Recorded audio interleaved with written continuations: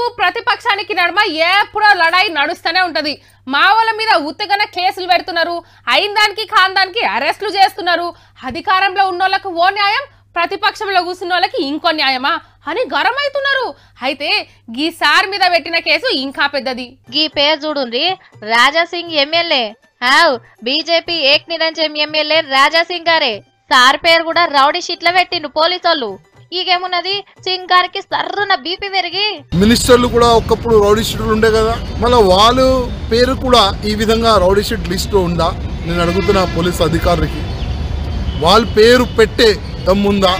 ఎమ్మెల్యేగా గెలవక ముందు పబ్లిక్ సమస్యల మీద ధర్నాలు ర్యాలీలు చేసుకుంటా మస్తుగా కొట్లాడినాం, అరెస్ట్ అయ్యి జైలుకు కూడా పోయినాం. అంత మాత్రాన రౌడీ అని ముద్రేస్తారా?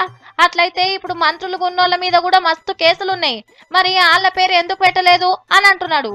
ప్రతిపక్ష లీడర్ను కాబట్టి చిన్న చూపు చూస్తున్నారని గుస్సా అవుతున్నాడు.